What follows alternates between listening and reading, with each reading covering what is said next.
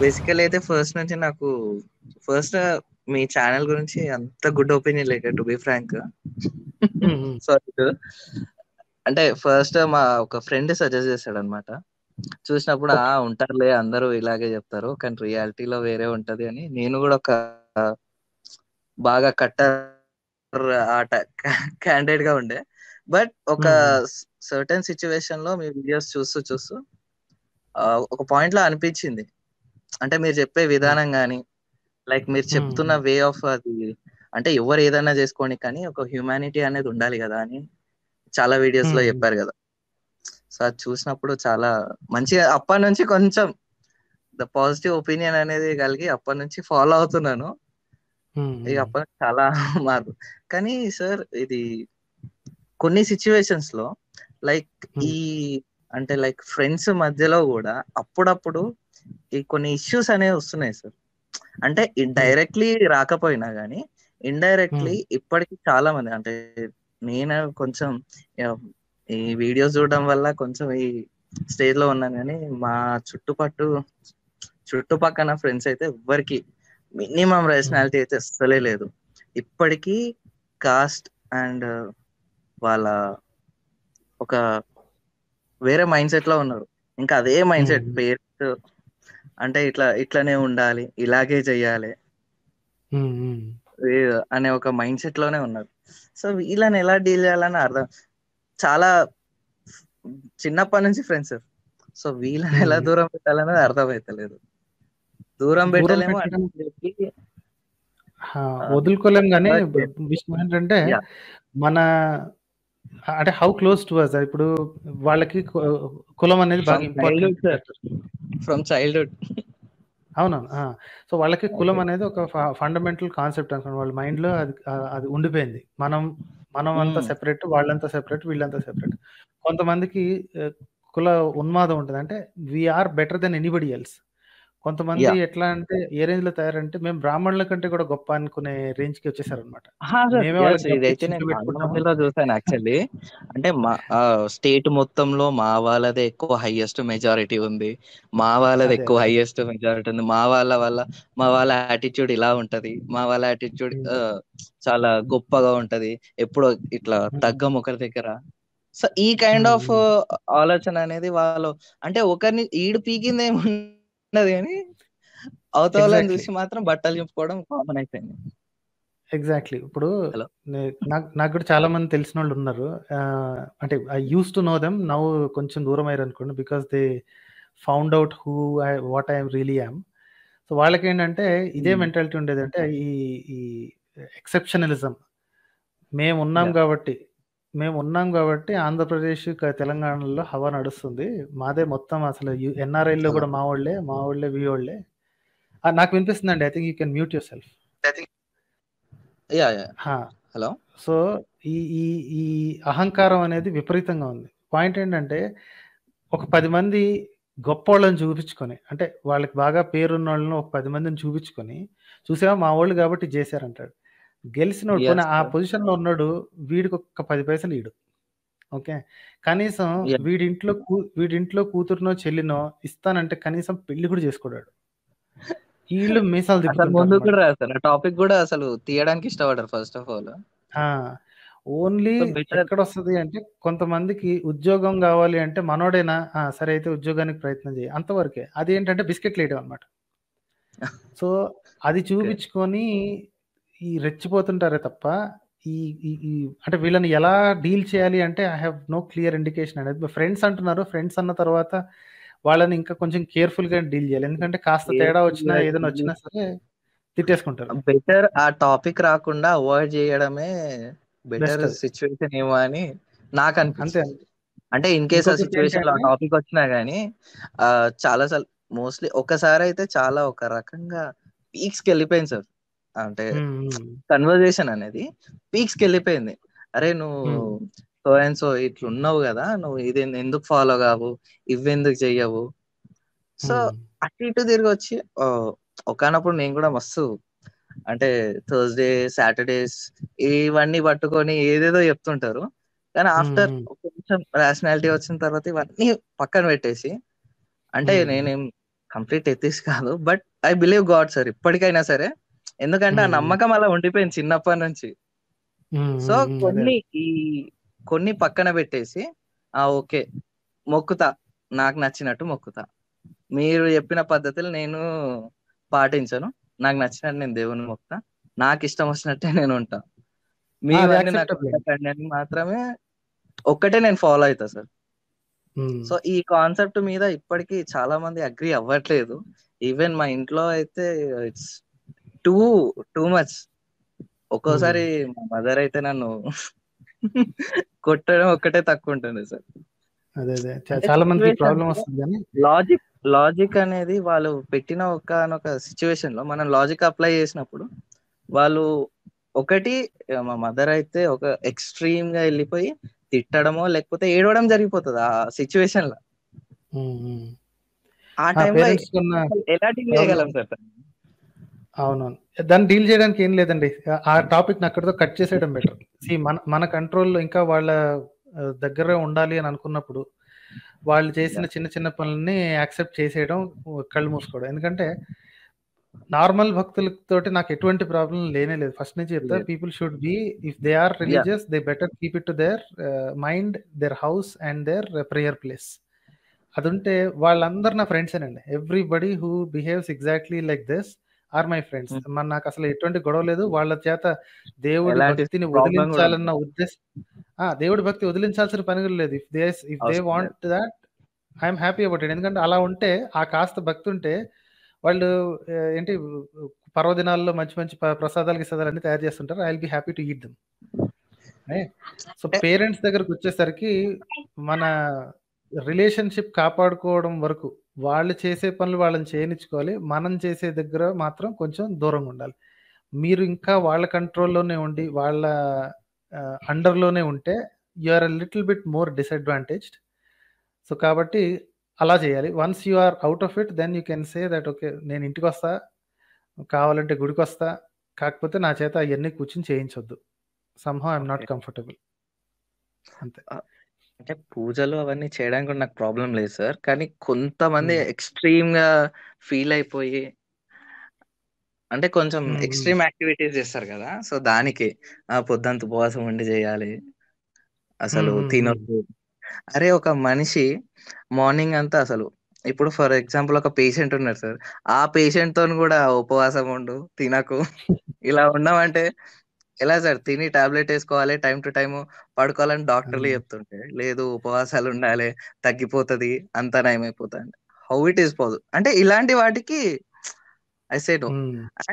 ఇంకొక దారుణమైన విషయం sir, I would like to share this. ఒక పర్సన్, అంటే నేను మెన్షన్ చేయదలుచుకోలే, ఒక పర్సన్ అంటే కొంచెం పెద్ద మనిషి, దేవుడికి అభిషేకం చేయడం వల్ల కిడ్నీలో రాళ్ళు కరిగినాయి అని చెప్పేసి ఒక స్టేట్మెంట్ ఇచ్చారు సార్. లిటరల్లీ నాకేమనాలి అర్థం కాలేదు ఆ టైంలో. నేను జస్ట్ మాటలు లేవు. కరెక్ట్ గా చెప్పుకుంటే హిందూ ద్రోహులు అంటారు చూసారా, అది వీళ్ళేనండి. నవ్వుల పాలు చేస్తున్నారండి. They are making it a laughing stock అన్నమాట. ఇప్పుడు మిగతా వాళ్ళ దగ్గర పరువు పోట్ల, ఇప్పుడు మామూలుగా ఇప్పుడు సాధారణ హిందువుల దగ్గరే ఒళ్ళు మండిపోతారు. రాయి మీద పాలు పోస్తే, ఇప్పుడు రాయి కాదు పోనీ శివుడు, రాయి అంటే హర్ట్ అవుతారు, ఓకే. శివలింగం మీద పాలు పోస్తే వీడి కడుపులో ఉన్న రాళ్ళు ఎలా కరుగుతాయి? అదే నాకు ఒకటే ఒక క్వశ్చన్ అడిగాను సార్. ఒకటే మీరు మెడిసిన్ వాడారా లేదా అంటే, మెడిసిన్ వాడారంట, కానీ ఈ పూజల వల్ల ఎక్కువ ఇంపాక్ట్ ఉందని చెప్పారు. నాకు అర్థం కాలే. అంటే మెడిసిన్ వాడుతూ ఈ పూజల వల్ల అవుతుంది అంటే, మెడిసిన్ వాడుతున్నారు కదా, దానికి అది మామూలుగా మెడిసిన్ వాడుంటే ఎక్కువ రోజులు పట్టేది, కానీ దీని వల్ల త్వరగా నాకు సొల్యూషన్ దొరికింది. షాక్ అసలు ఆ మాట చెప్పగానే. అరే ఇప్పుడు ఎంతమంది క్యూలో కూర్చోవాలి ఇప్పుడు? అట్లా అంటే 2 చోట్ల ద్రోహం చేశారండి. ఇదే పని చేయాలి కదా అని అనిపిస్తుంది. వాళ్ళు మెడిసిన్ కి ద్రోహం చేశారు, హిందూ మతానికి ద్రోహం చేశారు, 2 వైపులా ద్రోహం చేశారు వాళ్ళు. రెండింటిని నవ్వులపాలు చేయడానికి ట్రై చేశారు. They are total I don't know what to say. అలా అంటుంటేనే పరువు పోతుంది. అలా అంటే ఈ అంటుంటేనే ఈ సంఘటనలన్నీ సార్ ఇప్పుడు నేను చెప్పినవి ఏవైతే ఉన్నాయో చాలా అంటే చిన్నప్పటి నుంచి నేను వీళ్ళు అంటే చాలా దగ్గర మనుషులు. దూరం చేసుకోగలిగిన మనుషులు కాదు. సో బెటర్ అవునండి. వీళ్ళు చెప్పేటి ఇని వదిలేయడం తప్ప నేను ఏం చేయలేకపోతున్నా సార్. కనీసం వాళ్ళకి ఇలా కాదు ఇది సిచ్యువేషన్. అంటే ఫస్ట్ ఆఫ్ ఆల్ హిస్టరీ అనేది ఒకటి ఉంది. అండ్ ఇప్పుడు ఆ చెప్పిన ఇప్పటిదాకా నేను చెప్పాను కదా లైక్ అభిషేకం చేస్తే అలా వాళ్ళు ఒకప్పుడు అంటే ప్రైమరీ సెక్షన్ టీచర్ అన్నమాట. అది ఇంకా దారుణం అనిపించింది. అంటే నేను ఒక టీచర్ అయ్యుండి ఎందుకు ఇలా మాట్లాడుతున్నా అంటే లేదు అసలు తను పేషెంట్ అయ్యి ఉండి కూడా ఉపవాసాలని వారంలో సార్ కనీసం 3 రోజులు 2 రోజులు ఏదో ఒక విధంగా పూజలు పునస్కారం వామ్మో నాకు విరక్తి పుట్టడానికి మెయిన్ కారణం సార్ చెప్పాలంటే. అంటే సిచ్యువేషన్ ని వాళ్ళకి తగ్గట్టు ఏది పడితే అది ఈ రోజు అది చెయ్యొద్దు ఆ రోజు ఇది చెయ్యొద్దు. బాగా బాగా పెద్దోళ్ళుంటే ఇంక వాళ్ళతో వాదించి వేస్ట్ అండి. ఎందుకంటే కొంత అంటే కూడా మధ్యలో రేషనాలిటీ లేకుండా ఉన్నప్పుడు మధ్యలో చేసి అనవసరంగా ఓకే. మనం చెడ్డోళ్ళం అయిపోతాం అనమాట. అంటే వీడు ప్రతిదానికి క్వెషన్‌లేస్తుంటాడు. ప్రతిదాన్ని కాదు కాదంటుంటాడు. వీడెవడో ఎరా కమ్యూనిస్ట్ అయిపోతున్నావా? లేకపోతే క్రైస్తవ్యం తీసుకుంటున్నావా? అని అనవసరంగా మాటలు పెట్టి ఈ టాపిక్ ఇంకో సైడ్‌కి క్రిస్టియానిటీ తీసుకెళ్ళిపోతారు. క్రిస్టియానిటీ గురించి చెప్పాలంటే సార్ మీకు ఆల్రెడీ ఒకసారి నేను షేర్ చేశాను అనుకుంటా ఫేస్‌బుక్‌లో. లైక్ ఒక ఓకే. పర్సన్‌ని నేను జస్ట్ ఒక గ్రూప్ ఉంది. నేను ఏమనలేదు సార్. జస్ట్ క్వెషన్ చేశాను. సో మన దాంట్లో కూడా ఇట్లా లూప్ హోల్స్ ఉన్నాయి కదా! సో ఇదెందుకు క్వెషన్ చేయొద్దు. మనం ఎందుకు అడగొద్దు అనే ఒకే ఒక మాట మీద లైక్ ఏదో నేను దేశానికి ద్రోహం చేసినట్టు ఒక పెద్ద పారా మెసేజ్ పెట్టేసి ఖతం you are eliminated from this group అని అన్నాడు. నాకేమనాలో అర్థం కాలేదు సార్ లిటరల్లీ. అంటే ఒక క్వెషన్ చేయడం కూడా అంత దారుణంగా ఉంటదా? అప్పటినుంచి నువ్వు ఒక క్రిస్టియన్‌వి అంటే ఇక్కడ నుంచి వెళ్ళిపోయి నువ్వు క్రిస్టియన్‌గా మారినవు అని చెప్పేసి నాకు ట్యాగ్ లైన్ పెట్టేసిండు ఆయన. ఏమన్నా అంతే. అంటే ఈ అంతే. శివశక్తి వీడియోలు అండ్ ఈ కొన్ని ఉన్నాయి కదా సార్ యూట్యూబ్ ఛానల్స్. అవన్నీ.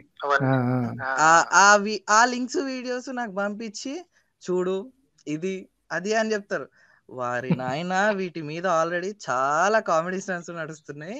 నేను చెప్తానేమో మీరు నమ్మరు. ఏమన్నా అంటే మీరు యాంటీ నేషనలిజం అంటారు. నేను క్రిస్టియన్ అయిపోతా. ఫస్ట్ ఆఫ్ ఆల్ అది కాదు. మనం కూర్చొని ఒక టాపిక్ మీద మాట్లాడదాం. మీరు ఏదో ఒక టాపిక్ అంటే అదే టాపిక్ మీద మాట్లాడదాం. సంబంధం లేకుండా వెళ్ళిపోతారు సార్. నేను ఈ మోడీ గురించి క్వశ్చన్ చేసిన అనుకో కథం నువ్వు యాంటీ నేషనల్ నువ్వు క్రిస్టియన్. రిలీజియన్ నుంచి క్వశ్చన్ చేసిన అనుకో ఆహా ఆ ముస్లింలను అడుగు నువ్వు వాళ్ళని ఎందుకు అడుగు వాళ్ళని క్వశ్చన్ చేస్తావు ఇట్లానంటే నేను అందరినీ క్వశ్చన్ చేస్తారా నాయన నీకు కావాలని నా పర్సనల్ చాట్ స్క్రీన్ షాట్ పంపిస్తా చూడు. ఎందుకంటే ఫస్ట్ ఆఫ్ ఆల్ ఫ్రెండ్ సర్కిల్లో అలాంటిది ఇప్పుడు ముస్లిమ్స్ ఫ్రెండ్స్ ఉన్నారు సార్ క్రిస్టియన్స్ ఫ్రెండ్స్ ఉన్నారు. అలా అని చెప్పి ప్రతి ఒక్కరి దగ్గరికి వెళ్ళి ఫైట్ చేయలేం కదా. ఆ సిచ్యువేషన్ వస్తే మనం మాట్లాడతాం ఏదైనా. ఈ టాపిక్ ఎందుకు అర్థం చేసుకోరో నాకు అర్థం కాదు సార్. వీళ్ళు క్వశ్చన్ చేస్తున్నాము అన్నప్పుడు ఎవరైతే ఆ టాపిక్స్ తీస్తున్నారు అంటే ఒక ఇప్పుడు నన్ను క్రిస్టియన్ అని స్టేట్మెంట్ పాస్ చేసిండు ఆయన ఒక పర్సన్. నేను కాదు అనడానికి నేను ఖచ్చితంగా కౌంటర్ అటాక్ ఇవ్వాలి కదా. అందుకు నేను మాట్లాడుతున్నా. వేరేవాడు ఎవడైనా సరే ముస్లిం వాడు వచ్చి మాట్లాడి నేను మాట్లాడతాను. No problem. అందులో ఎలాంటి ప్రాబ్లం లేదు. వాని పని వాడు చేసుకుంటాడు కాబట్టి నేను వాని జోలికి పోతలే. మీ పని మీరు చేసుకొని నేను కూడా మీ జోలికి రాను. ఈ అర్థం చేసుకోవడానికి చాలా తంటాలు పడుతున్నాను సార్ నేనైతే. సో ఇది దీనికి ఒక్క స్మాల్ సజెషన్ ఏమైనా ఇవ్వగలరా?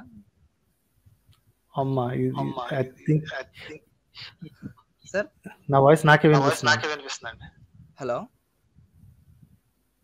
హలో అవునండి నేను మ్యూట్ చేశాను. ఐ థింక్ నా వాయిస్ నాకే వినిపిస్తుంది కాబట్టి మ్యూట్ చేశాను. దీనికి సజెషన్ ఏం లేదండి. వాళ్ళ దగ్గర ఆన్సర్ లేదు కాబట్టే వాళ్ళు కౌంటర్ అటాక్ చేస్తున్నారు. ఏంటంటే ఆ క్వశ్చన్‌కి ఆన్సర్ ఇచ్చిన తర్వాతే మాట్లాడొచ్చు. రైట్? వాళ్ళు ఏంటంటే నువ్వు ముస్లింని అడగలేదా? క్రిస్టియన్ అడగలేదా? వాళ్ళని అడగలేదా? వీళ్ళని ఎందుకు అడగలేదు? కాంగ్రెస్ వాళ్ళని అడగలేదు అని అడిగితే నేను అడిగిన క్వశ్చన్‌కి ఫస్ట్ వాళ్ళు ఆన్సర్ ఇచ్చి ఆ తర్వాత నేను వాళ్ళని ఎందుకు అడగలేదు అని చెప్పాలి.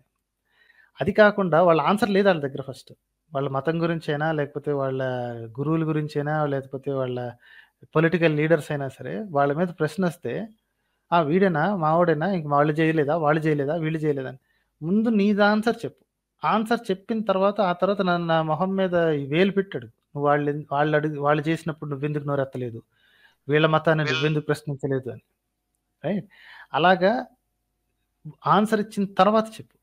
కాకపోతే వీళ్ళేం చేస్తారంటే డైరెక్ట్ ఫస్ట్ అటాక్ చేసి ఆ తర్వాత తప్పించి పారిపోతారు అంతే. ఎందుకంటే మిమ్మల్ని ఇరుకులో పెట్టేశారు కదా. అవును, ఈ క్వశ్చన్ ముస్లింలను ఎందుకు అడగలేదు నువ్వు, ఇదే మాట కనుక నువ్వు ముస్లిం దేశాల్లోకి వెళ్ళి అడిగితే నేను కోసి కారం పెట్టేస్తారు తెలుసా. నేను అక్కడ లేను కదరా, ఇక్కడ ఉన్నాను కదా. ఫస్ట్ ఆన్సర్ మీ, ఆ తర్వాత నువ్వు నన్ను తిట్టు, పర్లేదు. సార్ ఇది కూడా జరిగింది సార్. ఏమనంటే పాకిస్తాన్ ఇక్కడ బతుకుతున్న ముస్లింల గురించి అడుగుతున్నావు కానీ పాకిస్తాన్ లో హిందువులు ఉన్నారు, మరి వాళ్ళ సంగతి ఏంటి అంటే, వాట్, పాకిస్తాన్ లో హిందువులు ఉన్నారు, మరి వాళ్ళు ఉంటారు అంటే వాళ్ళ మీద దౌర్జన్యాలు జరుగుతున్న దాని మీద మనం ఇండియాలో క్వశ్చన్ చేయాలంట. అదేం లాజిక్ నాకు అర్థం కాలేదు సార్. అది మన కంట్రీ కాదు, అసలు పక్క స్టేట్ కూడా కాదు. పాకిస్తాన్ లో జరుగుతున్న దాని గురించి ఇక్కడ క్వశ్చన్ చేస్తే అక్కడేం ఫలితం ఉంటుంది సార్? వాడి పాయింట్ ఏంటంటే మాట్లాడొద్దు, అంటే ఈ క్వశ్చన్ వెయ్యొద్దు అసలు. తప్పించుకునే, నువ్వు అక్కడ వాళ్ళని గురించి అడగలేదు కదా, సో ఇక్కడ అర్హత లేదు అని చెప్పడానికి ట్రై చేస్తున్నాడు. దట్ ఈస్ టోటల్ బోగస్ అండి. అది వాళ్ళని తప్పించుకోవడానికి మనమే దారిస్తున్నట్టు. వెంటనే ఆయన పట్టుకుని అది వాడి సంగతి తర్వాత, వాడి దేశంలో ఉన్నోళ్ళు చూసుకోవాలి, నా దేశం ఇది, ఇప్పుడు నేను ఇండియన్, నాకు ఇండియన్ పాస్పోర్ట్ ఉంది, పాకిస్తాన్ పాస్పోర్ట్ ఉంటే నేను అడిగేవాడినేమో, అప్పుడు నన్ను ఏం చేసేవాళ్ళు వాళ్ళు చేసేవాళ్ళు, తర్వాత చూసుకోవచ్చు. ఇప్పుడు నేను ఇక్కడ ఉన్నాను కదా, నాకు ఆన్సర్ చెప్పు. Right? With that, we have to close, and I think we have passed the time. Thanks for coming. Okay, sir. Thank you so much. Right, sir. Thank you.